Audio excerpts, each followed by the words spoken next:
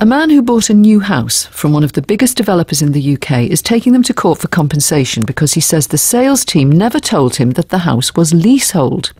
Terry Dodd paid Morris Homes more than £300,000 for a house in Saughall in Chester in 2015. There was a £300 a year ground rent to pay on it, but those charges were set to double every 10 years. Escalating charges like that can make homes really hard to sell on. I spoke to Terry Dodd this morning and he told me about the house. It was supposed to be my retirement home. It was new, I didn't have to spend any money on it, and pretty, yeah, it was nice, yeah. How did you find out then that this house that you were buying was in fact leasehold with a ground rent to pay rather than freehold?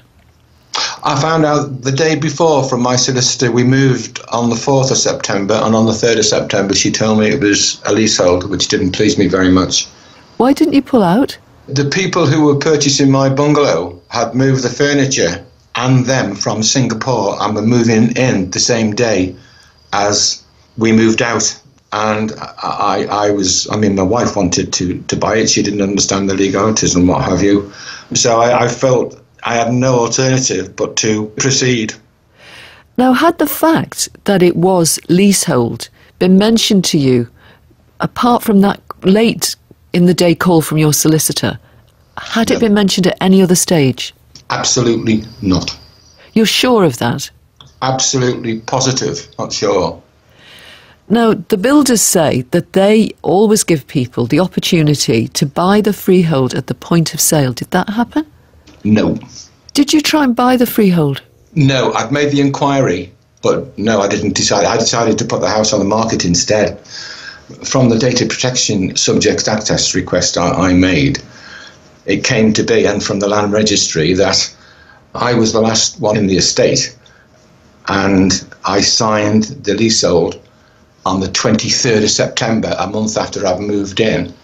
Then shortly after that, I think it was about 6 weeks after that, they sold it on. And the other thing is that they've sold it for a huge amount of money. Why would they want to sell it to us? Terry, at the point when you asked to buy the freehold from the company that had bought it, what would it then have cost you? I'm not absolutely certain, but it was about £11,000. So why didn't you go ahead and buy it? Well, I didn't want to give somebody £11,000 for nothing.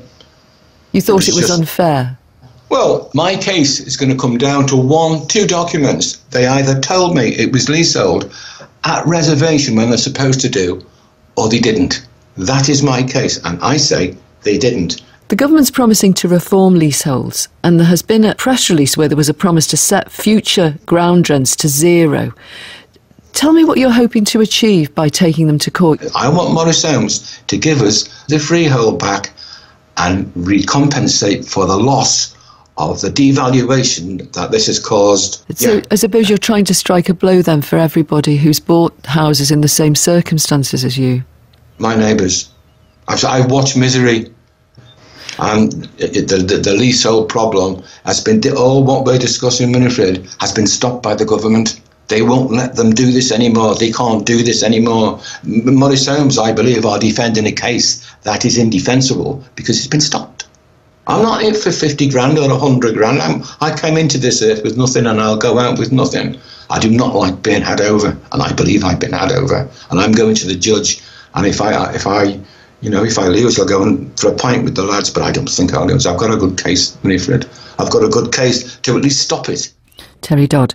Well, Morris Homes, as he said, are defending his claim. They told us that these types of leasehold are extremely common. The terms of them are very conservative, and purchasers are always offered the opportunity to purchase the freehold at the point of sale. They said that Terry was advised by his own independent solicitors, who fully reviewed and accepted the terms of the sale. They also said that they had had no similar complaints about that development. But we have spoken to a neighbour of Terry's who told us that he has also complained.